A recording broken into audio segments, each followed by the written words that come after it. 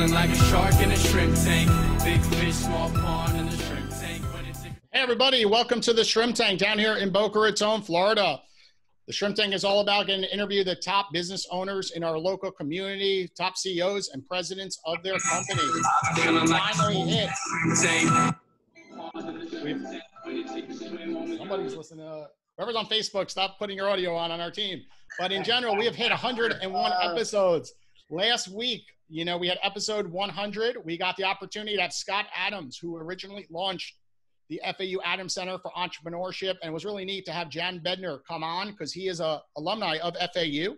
And it was really neat to see Jan, who went through the FAU College of Business. He was also a recipient of, the business plan competition at the Adams Center and went through FAU Tech Runway, and now has been a recipient of the Forbes 30 Under 30 list for his company, Shipmonk. So it's really interesting to see someone who had such a passion for creating entrepreneurship in our local community get to interview someone who's been through all this. So definitely catch episode 100 if you haven't. It's on all our Shrimp Tank feeds on shrimptankpodcast.com, up on iTunes, as well as iHeartRadio. And this is your first time tuning in. This show is ran in collaboration with the FAU Adams Center for Entrepreneurship. I'm Jason Hill. My co-host today is Dr. Kevin Cox. He's the director at the Adams Center. So Kevin, besides laughing at my haircut over here, I know, we were joking around about haircuts and I have a big bald spot. What's going on at FAU? We're making our way through. We're evolving. We're adapting. And, there's one thing you can always count on in higher ed, and that's final exams. We're right here during final examinations week. So all those exams have been transitioned to online for the most part, as far as I know. So some challenges there, but, hey, you got to make the grade at the end of the day, and we're making our way through, Sure. Are you going to start a side business? I heard good at giving haircuts. I see what you've done up here. It's pretty good. Can you come over to my place when this is all done and give me a haircut? Yeah, so it's an interesting story. Hopefully I don't have any tax implications, but, a long time ago when I was in undergrad, one of the things I did as a little side hustle to help get myself through school without any loans was haircuts. There's a couple catches though, right? It was only $10. Good deal, right? That's how I Very kept good. the I like my deals. Absolutely. And you had to want this haircut because there was one haircut and there was this haircut, and that's the only haircut you get. So if you like a fade with a 1 on the sides, like a 4 on the top, all day. If you like something else, you get a fade with 1 on the sides and 4 on the top. Really didn't matter. Well, I like my early bird specials, Kevin. That's been a big issue right now with the pandemic. I can't get to any restaurants. They're not offering them. What should I do lately? Yeah, I don't know. That's got to be really tough. I know that's kind of your go-to thing. You got to get those deals.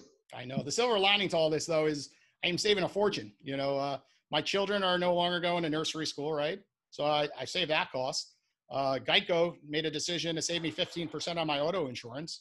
So there's some silver linings coming out of this. I know, of course, a lot of businesses are struggling, but at the same time, personally, a lot of people are saving at the end of the day. And I've heard a lot of small businesses, are starting to get their payment protection plan money. So the good news is, if you're getting your money, make sure use it on other small businesses. That's what it's all about. 99% of all businesses across the United States are small. So definitely, support local. So let's jump into our guests on the show today. Yeah. This is a new series, our Fireside Chats that we're doing on the Shrimp Tank. We're going to continue this, being that we can't do our in-person typical podcast at our studio, but we have 4 amazing guests today. So I'm going to just go in a circle. I want everyone to spend a minute to really give us, elevator pitch about yourself as well as the company and what you're up to. So Sandi, I'll start with you. Tell us a little bit about what's going on in your world right now. Yeah. Hi, everybody. I'm so excited to be here. Thanks so much for having me. So I am a high performance productivity coach. I specifically work with women who are stressed out, burnt out, feel like they're just on that never ending hamster wheel. And I help them to just maximize their productivity and be fulfilled at the end of the day. We wear a lot of hats as women. I'm a mom, I'm a wife, I'm a business owner, and there's just a lot to do in 24 hours. And I take women from feeling overwhelmed and burnt out and stressed and into balance and feeling like they can do it all while being productive and being fulfilled. Sure. Alex, tell us a little bit about what's going on in your world.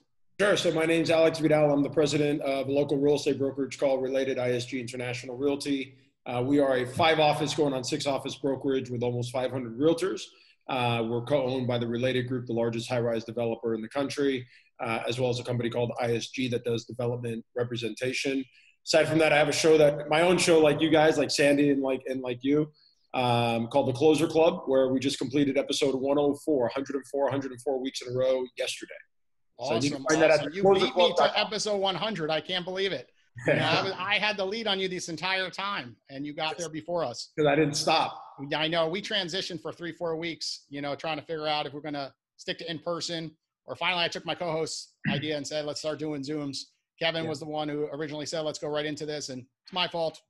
I'll take the blame.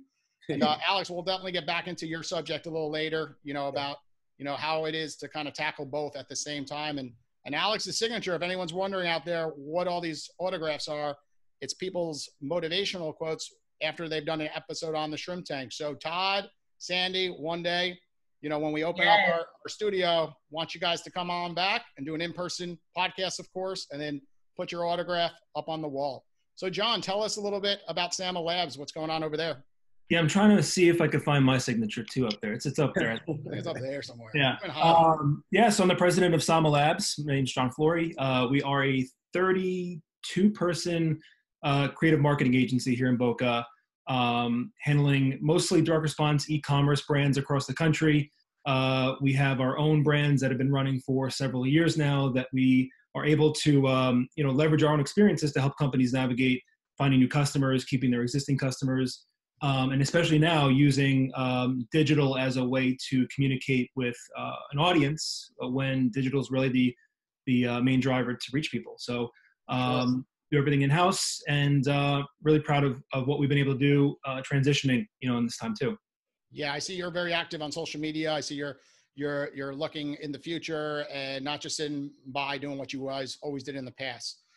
Todd, what's happening? I know you're new to Florida, right? How long have you lived in Florida? And you were just transitioning a portion of your business down here. How's everything been going?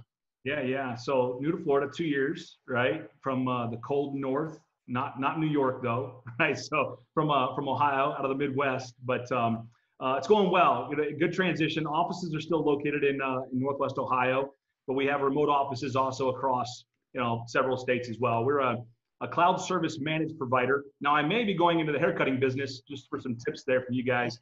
I got some these mutton chops and maybe some a mullet going on here if we don't get a haircut soon, but nonetheless. There we go. But cloud service managed provider, we provide cloud-based IT services, physical security as a service, video surveillance as a service, things of that nature, really. So cutting edge, next gen with artificial intelligence and analytics. So, it can get pretty technical, pretty complicated, but they're, our target audience is obviously that SMB to enterprise space. And, so that's what we're doing. And it's an ever-changing environment and always growing. Sure. I like that you're from Ohio because my wife's from Ohio, and that's how we started to get along, of course. Haven't met a mean person from Ohio yet. So hopefully don't ruin that. Don't ruin that, Todd. Right. Kevin, what do you think about all these, amazing guests that we have on today? Yeah, really diverse group again, which is exceptional. It kind of helps us get a handle on the local community and what's going on in terms of business and just the local context. As some of these other states begin to open, we won't really know anything for a couple of weeks in terms of like what those implications are, whether or not that works, what our future is. In South Florida, though, maybe we'll experiment a little bit sooner. So I'll jump right in and ask Alex, from a real estate perspective, what do you see across the industry? In particular, you have the commercial side where so many people are maybe there's been almost a forced experiment with a lot of the young professionals I work with, recent graduates, where they'd have always bandied about working from home, but never really been forced into it. Now you see that. What do you see from your perspective of the future commercial or even implications residential real estate wise? Well, residential real estate wise, single family homes continue to do really, really well. And I'll speak more to that just because that's more my forte than commercial, but I'll chime in on the commercial side. Residential real estate's on fire. Single family homes, 700,000 and below, are doing really, really well. Inventory is really low. Mortgage rates are low, which means the buyer pool, the ability of buyers being able to afford more is big, which is great. I think that commercial real estate, in particular office space, you're going to see a decline. Like I'm even looking at my own office and saying, do I need all the brick and mortar? We definitely need brick and mortar, but do we need as much as what we actually have? And so I think you're going to see declines there, and it'll be interesting to see what happens. And Sandi and her husband with Grant are involved in multifamily, and I think that's going to be continue to do really, really well. But I'll tell you, residential real estate is going to crush it. Multifamily is going to crush it. Traditional office space leases, I think they're going to be in for a long road ahead. And how have you guys adapted to this environment? You know, what are the best agents, you know, that you see out there kind of, you know, just curving and switching their ideas of how they're marketing? Are they going online? Are they doing FaceTimes with other potential clients, for example? What are they up to? Sure. Well, the clients that are doing anything in real estate right now are clients that have, and I'm going to steal this from somebody who's on my show, and I always give credit where credit is due, from a guy named Aaron Novello, who talked about, you know, the clients that are doing anything in real estate right now are clients who have a motivation that's bigger than the fear, right? So putting that aside, you find that client that has a motivation that's bigger than fear. Then from that point, it's a function of what side are you on. If it's most primarily, if you've never met that person, they're using Zoom to do that virtual interview. And then before they even get in the car, let's say if you're working on the buy side, they're making sure the buyer is either already pre-approved for the loan. They're making sure the buyer, if it's a cash buyer, they have proof of funds. If they're going to take them out to look at a certain set of properties, because every realtor now is using virtual tours and really high-end photography, they're making sure that the buyers have looked at all the photos, so, you know, whittle that inventory down. And then from there, they're even asking them to drive by the property to make sure they even like the area. So I'm not walking into that home until I know the buyer can buy it. They've driven by it and they've seen the interior photos. And we're asking our listing agents to do the same. The top agents right now are going where the market is hot. Condos suck right now. A lot of buildings aren't allowing buyers to even, and realtors into the building. Some associations are not allowing people to move in and move out. And so if you're strictly a condo buyer or a condo realtor, you're very slow. But I had one agent who only does single family homes. He put a $600,000 house on the market at 6 p.m. yesterday. By 9 p.m., he had one full price offer. By 9 a.m., he had another full price offer on the property. Sure. Sight unseen. And I got to figure there's going to be a trend where the East Coasters are going to shift even quicker, right? Anyone in New York, Jersey, Massachusetts, you know, the numbers of coronavirus are through the roof, and they think a second wave could come, right? So it's a great opportunity for them to come down, buy a condo, and before that second wave comes, go pick something up, I have to believe. And then also interest rates are so low, right? It's a good time. I mean, when have we ever seen a 30-year fixed mortgage I had friends getting 2.75. Of course, demand has picked up because there've been so many people that went out and tried to refinance. But I got to think, do you think that a wave of East Coasters will shift? No, I think shifted. You know, listen, realtors love to, you know, I'm very upfront, Jason. I think a lot of people are using that as like a way to, you know, stir up market activity and feel positive. No, I don't think it's going to do anything different. I don't think all of a sudden New Yorkers are coming down to buy here. I think the New Yorker wanted to buy down here. They're buying because they wanted to, coronavirus or not. There's going to be one or two that may say, oh, I'm tired of this. But the reality is the New Yorker that was coming down is coming down anyways. I don't think this is going to, not to where you're going to see it on the radar. Yeah. My opinion. So I want to really, really great insights there. I want to jump to Sandra, and I don't know if anybody else is experiencing this, if she can maybe give us some insights in terms of productivity. I've got some colleagues, not at FAU, of course, but seemingly this kind of, hey, you work, other professors and other colleagues that I work with, even some entrepreneurs kind of seem to be like, you know, it's hard to get motivated. They're constrained. They're working at home. Maybe they never have before. And, you know, do you have any insights in terms of remaining productive, even in this entirely new environment where it might be hard to find a rhythm? It's totally different than what you're used to doing. And maybe it's hard to get motivated.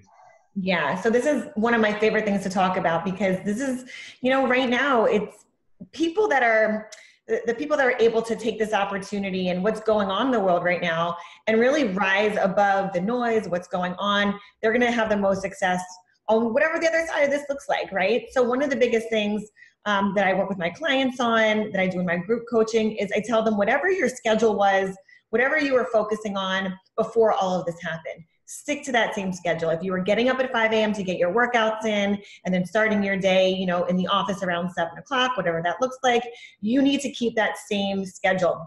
A lot of people are falling into the trap of, well, I'm at home, I can, you know, kick back a little bit, relax, I don't need to be as productive, as motivated. And right now, you need to think about how you're gonna get ahead, because let everyone else focus on, okay, well, I'll just take the easy road out. You focus on getting ahead and how you can be an asset to your company, be an asset to your business.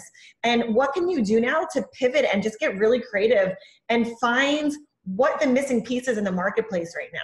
There's so many gaps that, and because there's so many unknowns, right? Like we just don't know. We're really just taking this day by day, week by week. And the business owner, the entrepreneur that really takes the time to take advantage and put a game plan in place.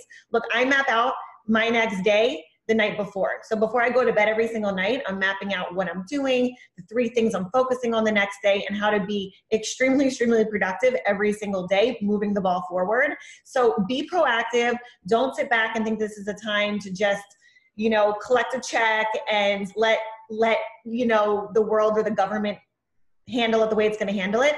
Be proactive. Like, take an actual step in moving yourself, your business, your community and family forward.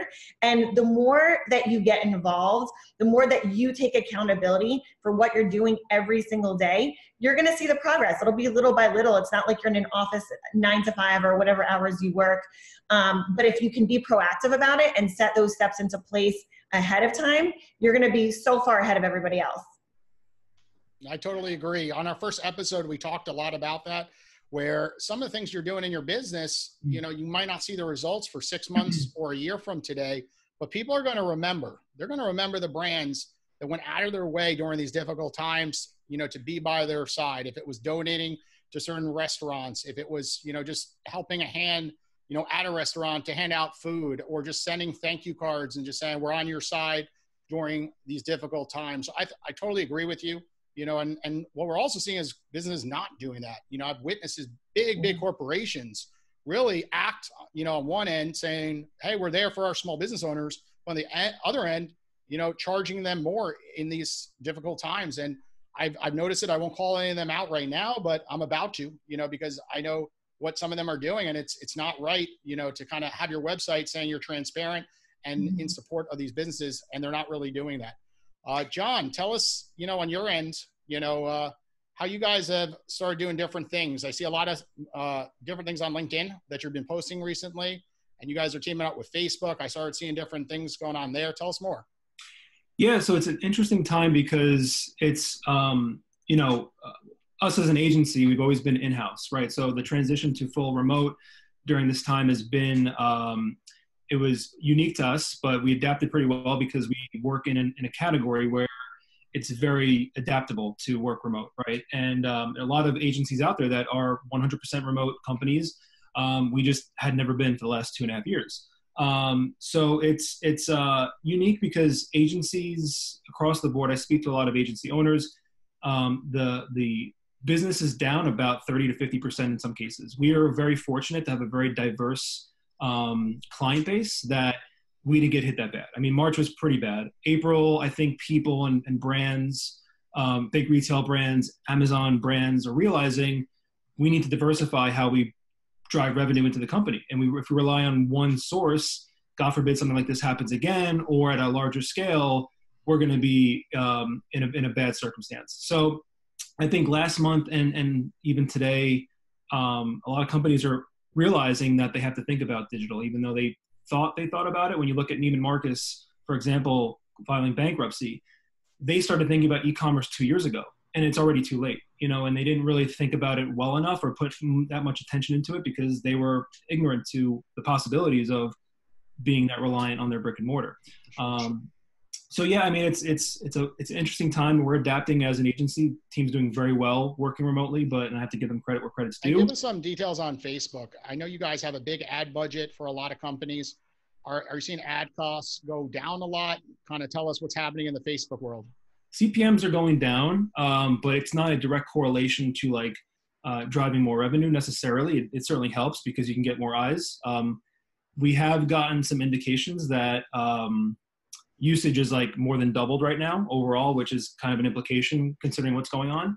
So you can certainly reach more people more efficiently, reach a new audience, things like that, things you weren't really privy to trying before. So you can stretch your dollar a little bit better than what you've been probably used to. And they're giving grants out, correct? I know you know a Yeah, lot about that program. So it's a good opportunity to, of course, everyone's applying for all these grants, but why not through Facebook? You're a small business, I think two plus employees, you could do it. I think the applications ended yesterday or today. They were selecting about 30,000 companies. You had to be within the vicinity of a Facebook office though. So they really narrowed it down to people that, like for us, you'd have to be within a certain zip code range of the Miami office.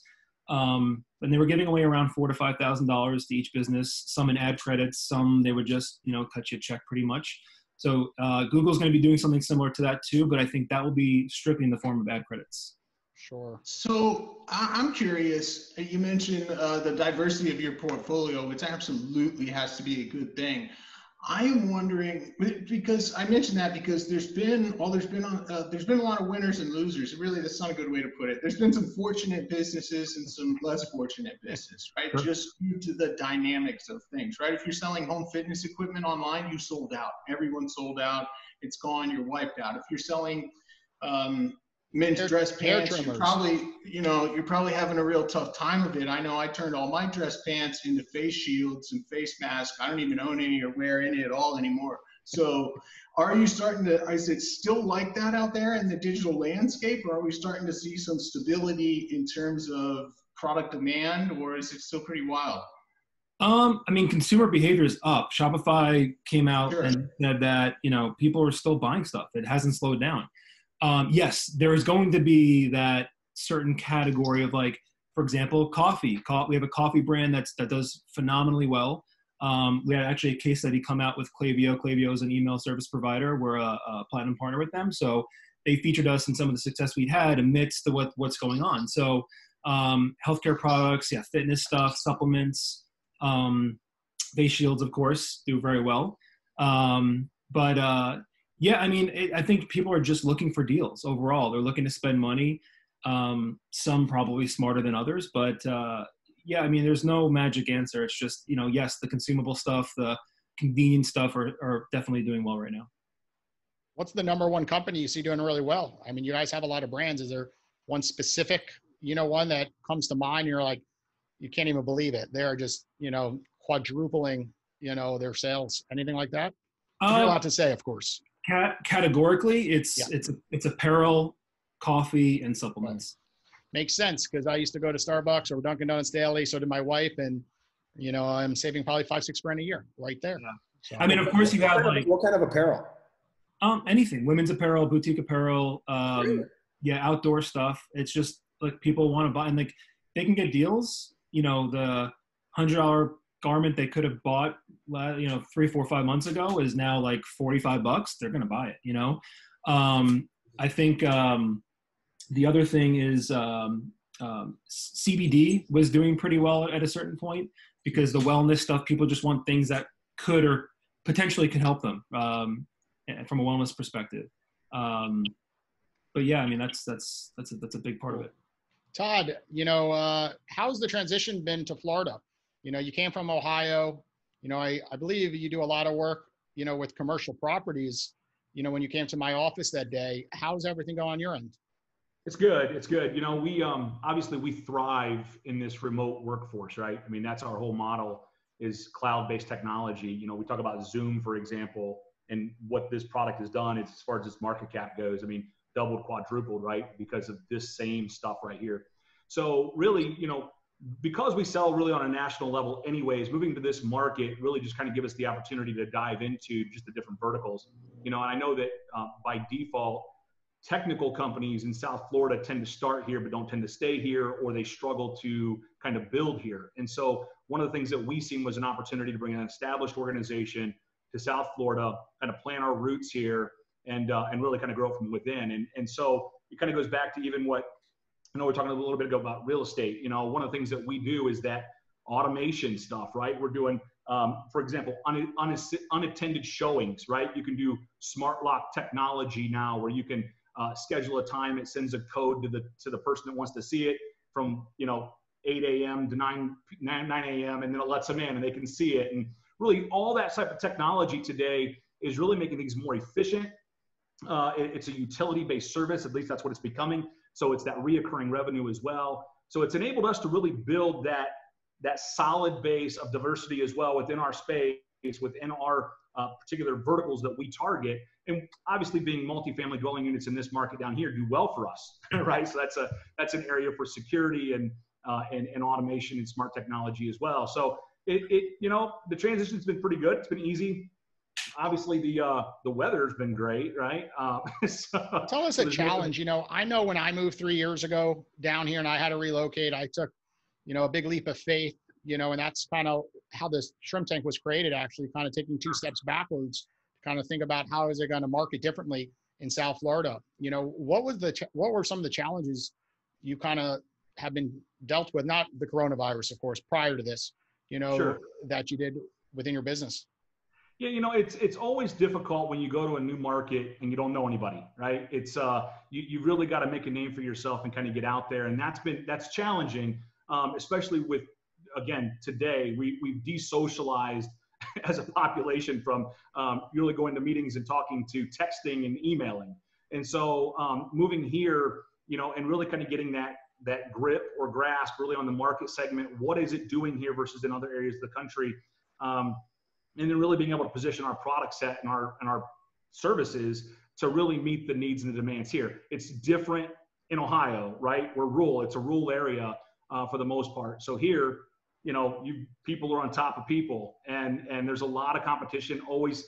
And the other thing, people always fight to get to zero, right? Everybody's trying to drive the price down and win by price. So being able to build a product brand and a service that brings value and you can sell at a higher rate, a higher profit margin, in a more populated space is oftentimes difficult as well without having a known entity here. Kevin, you're always talking about that. Kevin is director at the Adams Center for Entrepreneurship. So he sees a lot of businesses come into this market and think they can do exactly what you just mentioned. Why don't you touch on some of this, Kevin, from your perspective?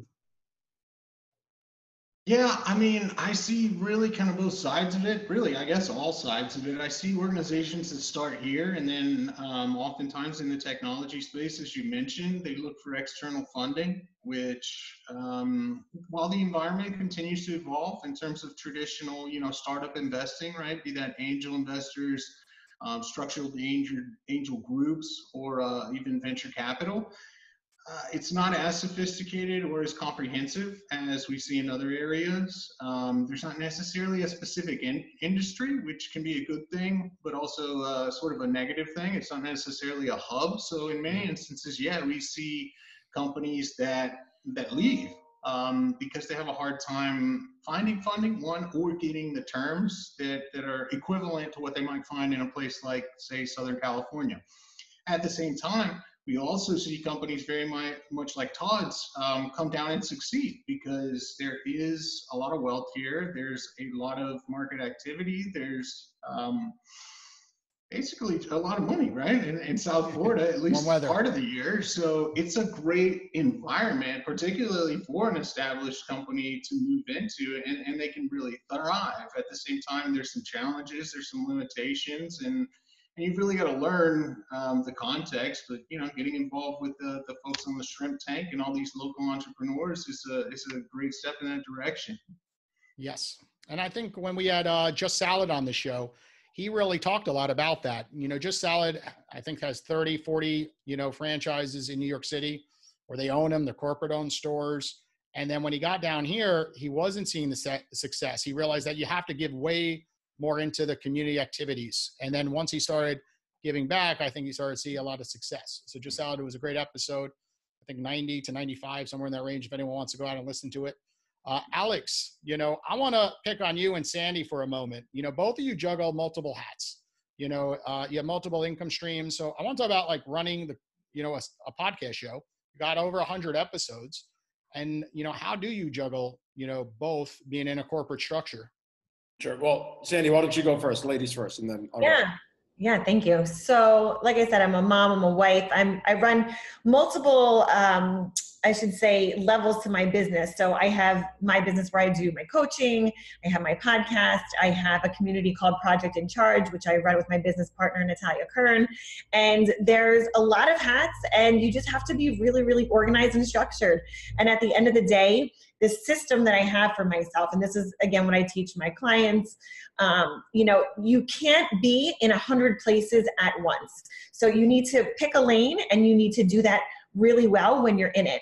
I'm not trying to take on mommy duty while I'm trying to do an interview or be on a phone call or send out emails, so I get to be 100% in the thing that I'm in when I'm doing it. And I make sure that my days are structured based on what I need to get done. So all of us are entrepreneurs. Not every single day is the same. Every day looks completely different. Some days, I'm shooting content. Other days I'm on coaching calls. Other days I'm creating my programs. But you have to know what needs to get done and what's going to move the ball forward. So for me, that's why I say when I plan out my days, I have a structure to my day. I know what I'm doing each day, but I also have my targets that are going to move me intentionally forward each day. So it's not the same thing that I'm doing every single day, but it's something that I know if I need to shoot a podcast episode, I have an interview, I'm launching a book in a month, what are the goals that I have, and then the targets, meaning the steps that I'm actually taking to hit those goals. And every single day is planned out and structured. And look, like I said, I'm a mom. Things pop up and they happen. So you have to know what to prioritize when. And I think that's the biggest question I get from my clients is they're like, well, what happens when you plan your day and it doesn't go exactly the way that you planned it? And I say, you need to focus on that actually being the norm. Like most of the time, it's not going to go exactly to the plan, according to the plan that you had. So that's why we focus on the 3 things that are going to move you forward each day and just putting the attention on that. Everything else, if you get it done, it's amazing, but you just need to focus on what's going to move you forward each day and intentionally going into your day so you can be present in each area. Totally agree. We see so often entrepreneurs, they try to do Facebook ads, YouTube, podcast, and they go all over the place, but they don't have the marketing budget for all these different activities. And if they just concentrate on 1 or 2 of these items and made it their niche, they would come out on top. But too often, everyone wants to do everything today. Yeah. So Alex, stay in your lane, know what you're good at, and go for that. Absolutely. Absolutely. Alex. Yes, sir. Tell us about your podcast, what it felt like to hit episode 100, and how you're transitioning through this. Because I know you're all over the place. You're in California, New York, and you're doing a lot of in-person podcasts yourself. And, also how it relates back to your industry. And kind of a lot of people always wonder, like, does a podcast make sense? Is it working besides for a bunch of views? So can you dive into a bit deeper more than just views and tell us, what the podcast has done to your life? Sure, absolutely. So it's interesting. Yeah, I've gone to LA 6 times, New York 5 times, Raleigh, Dallas, Aspen, Vegas for the show. And in all reality, really what it was very simple. It was, by the way, it's not an additional revenue stream. I don't actually make direct money, nor does the brokerage make direct money from the show because of sponsorships. What it's done is it's helped us recruit hundreds of agents to the brokerage as a result. And in turn, they do deals, and that's how we make money. Every time they close a deal, we make money. And it actually got us out of a lawsuit, too, which was probably saved us another couple $100,000 in and of itself. So those 2 huge benefits are there. That's how we've made money off the show. It actually added an entire month's worth of company dollar to our bottom line in 2019, to give you an idea. The show's really started simple. For us in the real estate world, there's 65,000 realtors in Dade and Broward County. And there's another, I don't know how many thousands of brokers, right? So if everything was the same, commission splits, managerial support, broker support, marketing, office locations, et cetera, wouldn't you want to work for somebody that not only you like, but also happens to be connected to some of the biggest real estate players locally? And that's how it started. And, so you look at it and you say, okay, what's the sandbox that they play in? And everybody on here is, for the most part, is strong on social media. And so realtors, that's the sandbox they play in. They play in social media. Well, what's the toy that they play with the most in social media? It's video. And that's why I launched the show. And about, I'm going to say 30 episodes in, 20-something episodes in, I asked to be a speaker at a big event. And they rejected me, saying that they didn't know who I was or my brokerage. And I hung up the phone and I said, thanks very much. And that's when I went national with the show. And it's been a hell of a ride. And it's definitely, from an exposure standpoint, gotten our brand out there more so than ever before. I think everybody in the local South Florida marketplace knows RelatedISG, in the realtor space at least, which is my customers. We've recruited, like I said, hundreds of agents, some really amazing, solid players. And we've been able to leverage those connections. So for us, the show's been huge. It sucks because like you guys, I don't know about you, but for me, I'm much better in person. I'd rather fly to California for a day, not even a day. I would land. So let's say I interview Todd Binkley, the founder of Quest Nutrition, net worth $500 million. Literally fly in, land, drive to his house, interview him in his living room, drive right back to the airport, fly right back. But I got his cell phone number. He knows who I am. I can text him. We can talk. You know, I had those kind of connections, whereas I just interviewed Chris Voss, the author of Never Split the Difference, which is an amazing book. I hope he remembers me, but we did it via Zoom. And if he had 10 Zoom interviews that day, he may or may not remember me. Whereas if I interviewed him in person, you know, that face-to-face, belly-to-belly, palm-to-palm connection, I think is unlike anything else. So cool to get to episode 100, but and I had an amazing guest in Tom Ferry, the top real estate coach and trainer in the country, real estate sales agent, coach and trainer in the country. But it wasn't my ideal episode 100. It was going to be like my dad and the 5 biggest influences on my life. And so they were flying in to do the interview just for episode 100, and we're going to have dinner afterwards and all that. But we're still going to do it. It'll just be, I guess, in a couple of months. It'll be episode 200. You just got to get to 200 quicker. Yeah, no shit. So, and if there's any students or any entrepreneurs out there, I'd encourage them to take a listen to that episode with Chris Voss and maybe even grab his book, Never Split the Difference. Absolutely. It's one that I strongly endorse in terms of figuring out how to do negotiations. He literally was dealing with people's lives hanging in the balance, but those same lessons can be applied to business. Great book. I'm sure it's a great interview with Alex. Yes, it was one of my favorites for sure. Yeah, and we would agree with you. There's a huge difference when you meet someone in person and you're asking them, you know, different questions about their business and their life, and you're staring them right in the eyes versus a Zoom call where sometimes you're looking into the video camera, you know, at the top of a computer, and then, you know, really getting a sense of their nervousness with you know, we put a light on them. Of course, it gets more nervous in our studio, and there's a student in our studio. There's a student sitting in the background usually. There's a producer of the show sitting in there. So there's always a good vibe, you know, on the in-person, and less people are doing in-person. So bottom line is, when you look at the total numbers, you know, Zoom is so easy. You could buy this microphone right here for about $100 to $150. It's top of the line, plug it in, and you have a podcast over Zoom and Facebook. But you can't, you know, take that experience away of flying to California, and they're not going to no-show you. You just flew to California to go do a show with them. And then it helps you get other shows. You're like, hey, I'm flying all the way to California for X, Y, or Z. You know, I'm also going to try to get some other person on my show while I'm out there. Why not? And I know you have done that in the past, you know, on your way out. You know, I think it'll be interesting, though, to see if that remains the case, right? So I work with students all the time, and we've got to keep in mind, we're all getting a little bit older. This generation coming up has generally been more comfortable with the online communication tools, you know, for better or worse. And I'm with you, Jason and Alex, certainly, that there's something to in person that you can't get any other way. But one, you know, they were already used to that. Now they're going to be forced into it for, who knows, 12 months, 18 months of only doing it. They may be better at that than they are in person. I see it all the time. You know, I try to get that's a shame. I mean, everybody in here, they're killer salespeople. That would be an absolute shame. Give me one of those. I think of, like, you know, I think of Sandi, and I've seen Sandi in her coaching, right? And I see her, let's say, do a podcast, or then maybe she's doing a podcast with Bethany, who's one of my agents, right? And then you see the interaction of them two together. That energy, that in-person energy, it cannot be replaced. And I will tell you, the reason I have gotten the guests that I've gotten, and I've had like $11 billion worth of net worth on my show, has been because I'm the one guy saying, they're like, okay, so when do you want to do the Zoom interview? This is pre-corona. I'm like, no, I'm flying in. Yeah, but you're in Miami. I'm like, and then I actually got the interview because I was showing them that I was committed to the show and making the effort to go out there, versus being, I don't want to say lazy. It's not the right word. It just, that I wasn't just taking it like as something I can do that's only going to take. Taking the initiative. Yeah, I was committed to it. Like, I'm putting the money behind it. Let's do it.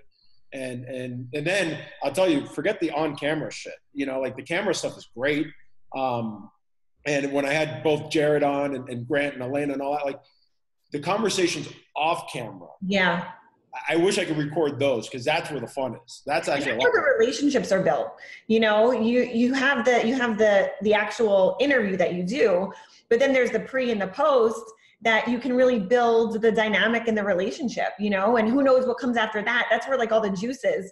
And for me, I actually went to school for broadcast journalism, and I love everything media. So TV and radio and all of that. But it's true, like the real relationships will come out of being in person. It's just a different dynamic that you can't get when you're talking to a screen, even though there's someone on the other line, you know, on the other side.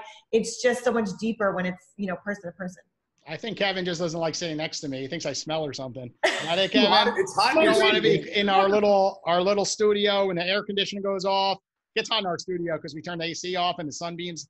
The wind. Is this what it is, Kevin? Very hot. So no, I'd agree with you guys. I just think it'll be interesting to see, you know, what we see kind of in the next generation if they kind of break out of their shell. And are, you know, I teach entrepreneurship, obviously. So the most important thing you can do is talk to customers, talk to your customers in person. And man, they want to text, they want to survey monkey, they want to Google form, they want to do, and I agree, like you miss so much information, but that's what they perceive themselves as being better at. That's what they're more comfortable doing. And now they're kind of being allowed to do it, if not forced to do it, for a significant period of time. So I just think I'm going to pick on you, social Kevin. influences will What about FAU with all the school, all the students? Let them do it. How do you feel if the student said, I never want to come back to FAU and I want to do all 100% online? What that could do to the system?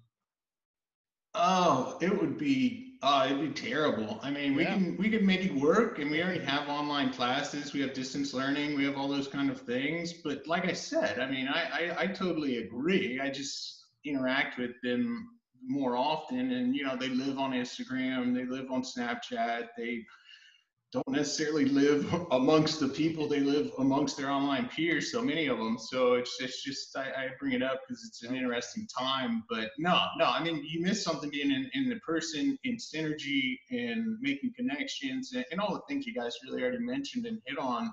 Not to mention, you can't perceive tone or inflection or any of these things from a text, so you really have no idea what the person's saying. Like, yeah, that product's great. Right? Or like, hey, that product's great. That's the same words, but they have very different. And you could do one of these when you're in a studio for Cinco de Mayo.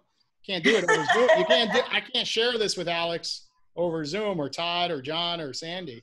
I'm pregnant, so you know you can drink mine for me. I got my bar. All right. Oh, there. We could cheers at the end of the episode, Alex. We might have to do one. So to change gears.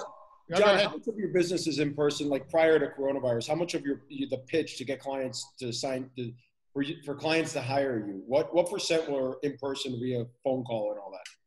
Really good question. So traditionally, like our client base is across the country and even internationally. So a good amount of the local clients got to see the entire infrastructure of our company, which is 4 different e-commerce companies plus the agency. So they got to see everything working in real time. And they also get to see what it's like to build a brand, develop a brand, and go through those milestones. Now, everything is just like this, a Zoom call. So the dynamics changed a little bit, but people are used to it. You know, they're expecting it almost. And it really hasn't put a damper on us. You know, right now, literally today, 3 clients that onboarded with us are New York, Texas, and Jacksonville. So, you know, they get to know us a little bit. You know, obviously there's the sales cycle that like any business has. We've made some modifications to it to get to know them better, you know, beforehand. A lot of what we do is value backed, and that's, we pride ourselves in the transparency of it all, right? So that's a big factor of it. So it's not any different than what it used to be. It's just the experience is a little bit different. Well, sorry, man, Jason, I'm asking all these questions. I apologize. I can't I love it. I'm taking a break for a change. Was your close rate higher with your local clients that got to see your operation versus the ones over the? Yeah, I mean, that's just the byproduct. It's natural at that point. It helped. So it's still there. It's not, nothing's changed on that side. And now we get to really add a new layer of a company that's achieved scale and dealing with this new normal and how we're dealing with it ourselves, which also still gets translated to some of the existing clients that we have that are, dealing with some similar problems with fulfillment. And ironically enough, with Jan from Chipmunk being on last week, he's a great partner of ours. We've known him for a long, long time. And he's been a very good resource for us to have for e-com companies that have trouble with fulfillment. So having that network is also just as important. Yeah. And for anyone out there, you got to take a look at Sama Labs. Go online, but I've done the tour of Sama, and I think you guys moved, but recently it was right next to SA company, and it's awesome to just go in there and see both at once. And you see hundreds of workers, a lot of them are FAU alumni, went to college around here, and just this young, vibrant, attitude, and Sama's got their big painting up on the wall. So I think a lot of that has to do with it, of course, right? When every agency is not the same. You can look the same on a website, but when you walk into that office and you're just like, wow, this, and I didn't do it. You guys came to our shrimp tank show first. I'm like, yeah. I was naive. I'm like, who are these guys? Because we booked last minute. Yeah. I'm like, I don't even know who they are. And then afterwards, I started figuring out, I'm like, wow, totally. Well, I mean, look, I visited. Yeah. I mean, our world is very competitive, as a lot of you, I'm sure, know. And, we have a unique advantage that we have a brand, and we also have a production studio and all the right tools, but we just, the blueprint is, proven for us. But I want to touch on something really quick that, going back to the podcasting thing, that's really part of what I'm educating a lot of business owners for, because not enough people are focusing on branding. They're going right to the bottom, buy my product, buy my service, here's who I am. And they're not doing enough value-backed education. I think podcast is a great way to do that, peripherally, where you're not really asking for anything. You're providing education, giving a lot of value. And then the byproduct of that is what Alex was talking about with the growth they had last year. So I think that's something to really, really focus on, especially now. You can really, if you're the landscaper of the backyard, now you can clean up your own stuff and really, focus on that too. Yeah. But it's a commitment, right? So, and I know Sandi can attest to this, and so can Jason. It's not something like you're going to see a lot of people that got into podcasting now during the quarantine. I guarantee you, as soon as we get back into our office, it's going to be gone because they're not committed to it. And if you're not committed to it, you're gonna get your ass kicked one day, and then you're gonna just not want to do it anymore. You're gonna get a cancellation last minute, or you're gonna get a rejection or whatever. God knows we get a lot more rejection before we get people saying, "Yeah, I want to come on some realtor in Miami show." Of course. Okay, Todd, we have a couple of questions from our audience. So I'm just going to jump in as we wrap the show up, ask some of the audience, and then we're going to ask each other some questions. Jason, I want to ask Todd a question. Can I? Sure, go ahead. Todd, talk to me about the people being able to get access to a property via their phone and all that stuff. Yeah, so it's so it's switched really to automation. We talk about really what smart technology and really the smart automation is inside these MDUs, builder programs, realtors, and so on and so forth. And it starts off really on two different levels. It's an automation pack really that's designed for thermostat, water sensors, heat detection, carbon dioxide, and it's really designed in that deal of saying, hey, here you go, to where the property management HOA can manage the property, or the owners can manage their properties or rental properties at any time, at any moment, and keep track of all the utilities. I mean, as you know, right, one of the biggest concerns in this industry is floods, fires, things of that nature, or it floods and you don't know that it floods, or something happens. Yeah. The automation starts there. And then it goes to a security piece where you come into the ability for to be able to schedule unattended showings. So really, it's got a mobile app technology. You've got a dashboard, or what we call a single pane of glass, where you can go in and you can control everything you want. So if you want to add somebody that wants to go see this particular house at this particular time, you can schedule that individual. It will send them a text notification with a unique link to a code, or you can unlock it or automatically unlock when they're there with proximity and some geofencing. So there's a lot of technology around that now, where a lot of these realtors are finding that, hey, look, COVID-19, the property's vacant. Or I've got tenants that want to see that property after traditional business hours. And I don't want to have a maintenance person there or property management there. Look, just go look at the property. We've already got all of your information. You send us your license. Here's the code. And it tells them when they get there, it notifies them, when they leave. And then the automation says, hey, they left the lights on, the thermostat was at 87 or at 64, and it will auto readjust everything back to the way that it needed to be. And so it creates that seamless connection and ability for a lot of these technologies with homeowners. And one last thing with that, we're finding that when the homes come with a smart automation technology, it takes the home valuation up by about up to 20%. So homes that want to sell that don't have some sort of smart technology today, realtors can promote it and say, look, if you add a smart component, we can increase the value of your property up to 20% because now you've got smart technology that these new buyers are looking to get into. And so when we start looking at that, and you encompass all those technologies in, it's a seller's opportunity to really generate additional revenue. And it's a buyer's way to create additional equity in their property upon purchasing it. So a lot of different things there within that space that we're starting to see come to fruition with the Z-Wave and the automation and the cloud stuff. You know, that actually makes a lot of sense in terms of the value that you can add, because as much as I love technology and doing cool things and controlling everything just from my palm and my phone, boy, do I hate setting it up. Man, do I hate when it breaks, and I break it all the time. So it's like, if you can tell me like, hey, that's already done here. You just walk in, turn it on, here's your password. Good. I like the sound of that. It beats the hell out of trying to figure it out sometimes. Well, they've got it with maintenance stuff now too. Like if you can set it up to where you've got a maintenance man on an HOA or property management deal, and your furnace stops working or your AC stops working, it'll automatically trigger them, notify them, and auto schedule maintenance repairs without you even knowing. And then if it's a MDU, it will actually grant them access during a specific time, and the renter or tenant or condo owner doesn't even have to be there. They already know because it's already all pre-scheduled. It's all done automated. Wow. Alex, I'll let you rent my studio if you're in Boca Raton, or Sandy, and I'll just let you open up the front doors in the studio for exactly an hour and a half. There we go. We're in business. So we do have a couple questions from the Facebook Live audience. So we got Travis Neal. He's asking, what permanent changes do you anticipate in your industries on the back end of this pandemic? So probably good question for, let's say, John. Everything's been online already in your industry, but what do you see transitioning that will completely change, I guess, in your field moving forward?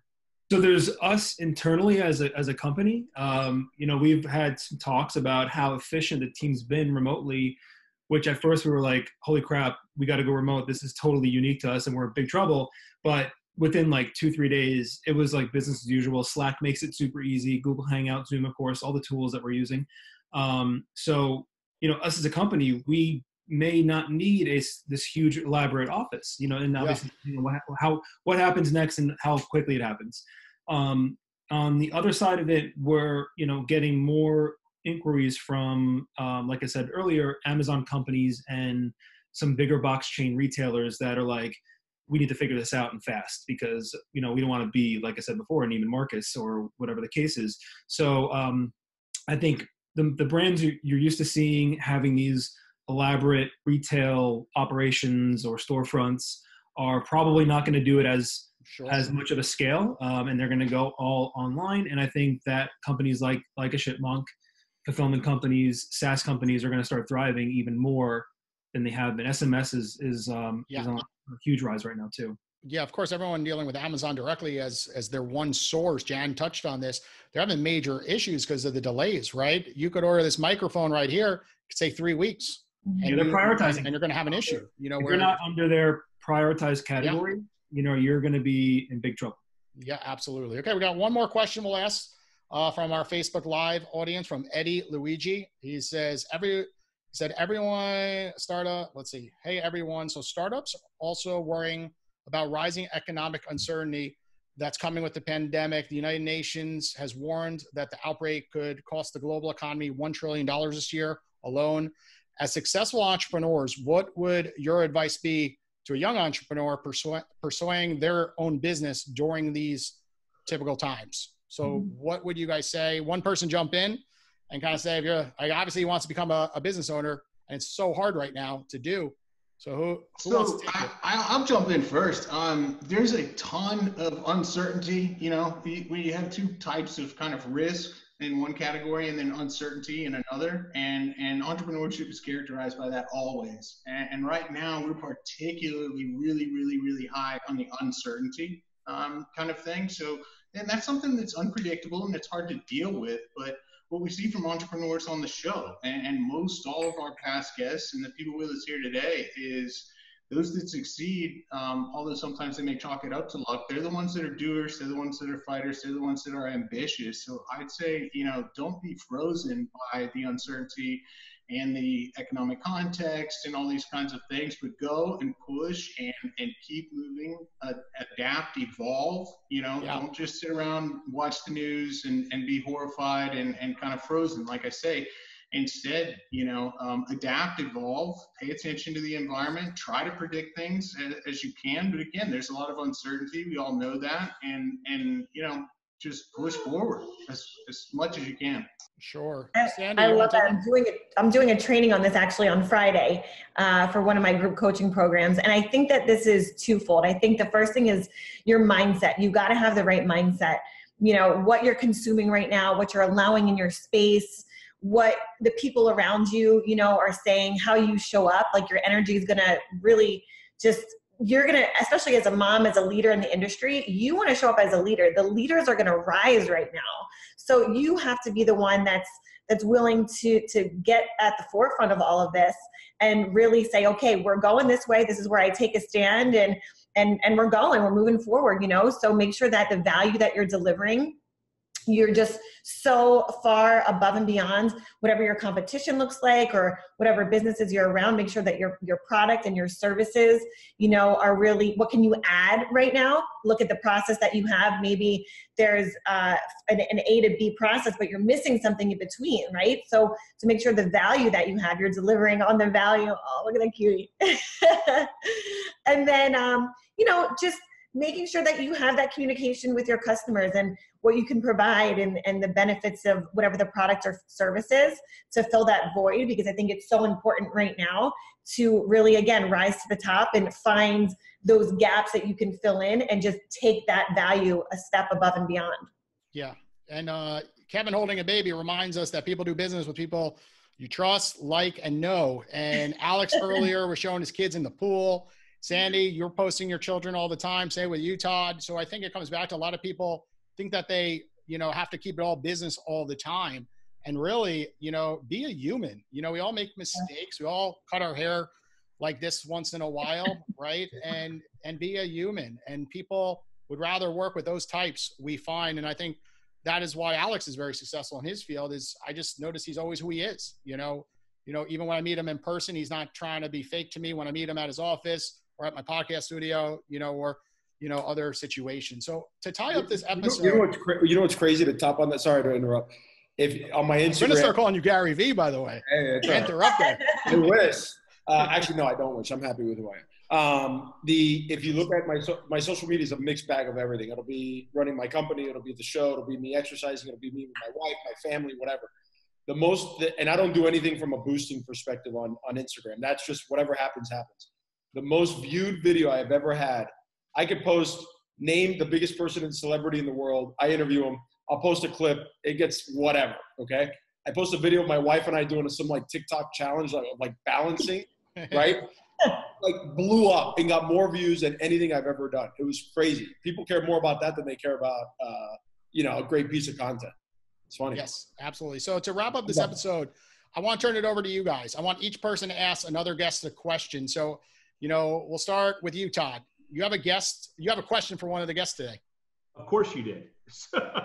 No, so I do for Alex. You know, in this market, you know, we're talking about even what Kevin just said, uncertain times, right? From what I think Eddie had requested or just said, you know, hey, he wants to be an entrepreneur. You know, being in the real estate space, obviously going through that myself and purchasing a home and trying to refinance.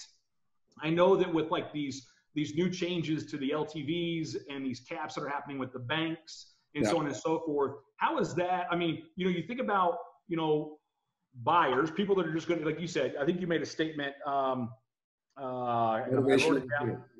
Yeah, exactly. Motivation over fear. Exactly. I mean, how is that affecting that? And then how is the roadblocks coming up against that in the financing space of it, you know, causing a rift in your space, or is it? It's causing a rift. I mean, we, you know, you have people with the LTVs have absolutely changed, right? So even investment properties, there were some buyers that were getting 15% LTV, and then all of a sudden, all the people that were doing LTVs, 15% on an investment property disappeared. Now went back to 25. All the hard money dried up for the most part. So definitely, it's funny. There's all this talk of people refinancing, and it hits so hard so fast that the banks clamp down. And even though interest rates are quote unquote low, banks aren't necessarily offering those low interest rates out there. And so, yeah, the financing has posed a challenge, and the banks are getting stricter on appraisals and all that.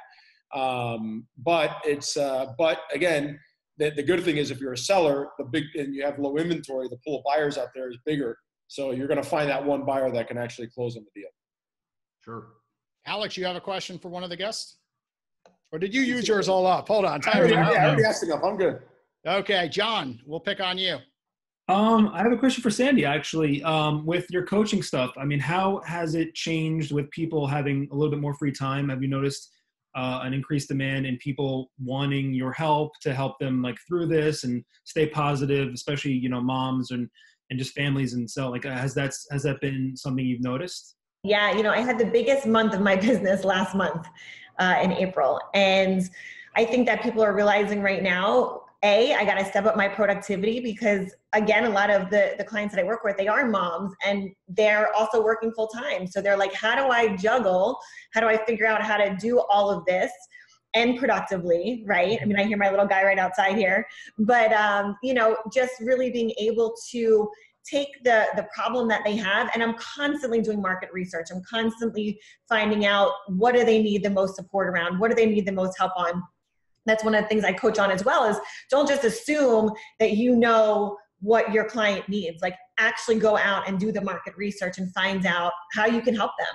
So I've been doing a lot of market research and been able to speak to that woman, to speak to that client and say, look, I know what we're going through. I know that this is a difficult time right now. It's changing, we're pivoting, and just being able to fill that void.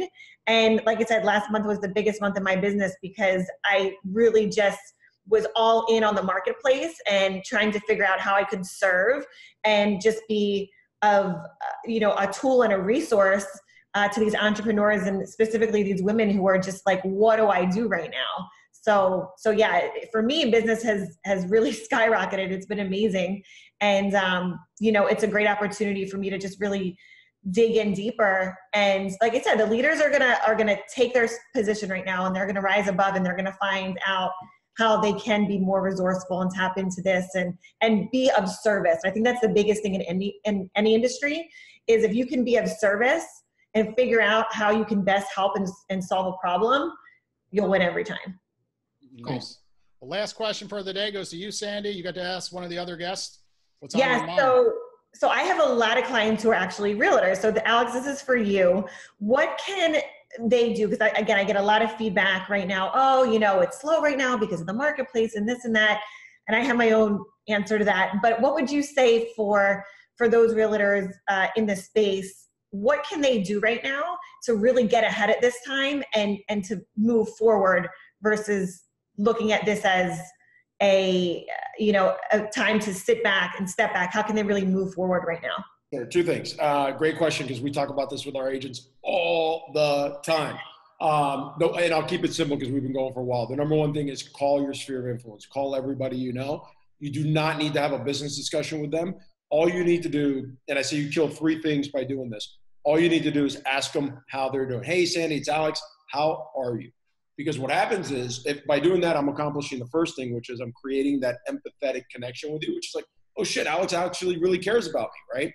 But the power in that is your answer is going to go to number 2, which is you're going to tell me whether or not I need to engage you on a professional level. Because if you tell me, hey, oh my God, Jared and I, could you believe it? We just found out I'm pregnant. Now we got to go to a bigger house, or, oh shit, Jared and I are having a really rough time. I don't know if I can continue in this marriage. Or or whatever, you know, you have like all these different things. Or he lost his job, whatever. Their answer is going to tell you whether or not you need to engage on a business level. So that's part two. What we've been telling our agents is get your exercise in.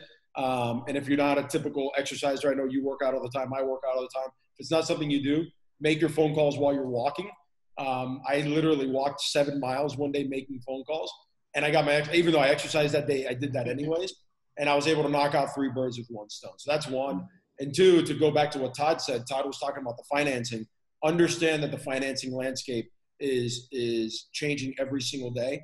So spend every morning doing your market research as to what's happening in the marketplace and speak to your mortgage broker preferred and find out what's happening. Nice, Kevin. Find out what's happening from a mortgage perspective. Because as Jason said, people do business with you because they like you and they trust you. They like you because, hey, you're personable, you're nice, you know, you're a nice guy, I can talk to you, but they trust you because you know what you're actually talking about. Mm-hmm. You do those 2 things, you'll be good as well. Yes, and something you left out, I remember on the podcast, is those little thank you cards, handwritten. Even the realtors that work with you still write their checks and sign them, hand it to them. And I do think that those little differences mean the world to a lot of people, because we've lost touch with the good old, you know, card from Hallmark. And that's something I really learned from my own wife. She loves Hallmark, and she still sends cards out every single week. And I do that with our clients at Client Focused Advisors all the time. So I definitely think those little touches, sometimes not everyone sees from the business owners out there, but they're doing it. And that's why it puts them in another field, you know, compared to other business owners out there. Well, Todd, Alex, Sandy, you know, John, thank you for coming out to the 4th Fireside Chat. For everybody listening, all these podcasts are up on iTunes, iHeartRadio, or up on our website, the Boca Raton Shrimp Tank Podcast.com. Every single Tuesday, we're going to do these live, you know, Zoom fire chats. So definitely go on there, ask different questions. Being that it's Cinco de Mayo, I hope someone else is going to take a shot. I got it right here. So, salud. Cheers, Alex, to hitting 100th episode. You know, we never got to take a shot together, so we'll do it over Zoom. And thank you again for coming on out. And remember to support your small businesses right now. They need it more than anything. You don't have to buy everything off Amazon all the time. Go out and support the local businesses. Take care, everybody. I've been feeling like a shark in a shrimp tank. Big fish, small pond in the shrimp tank.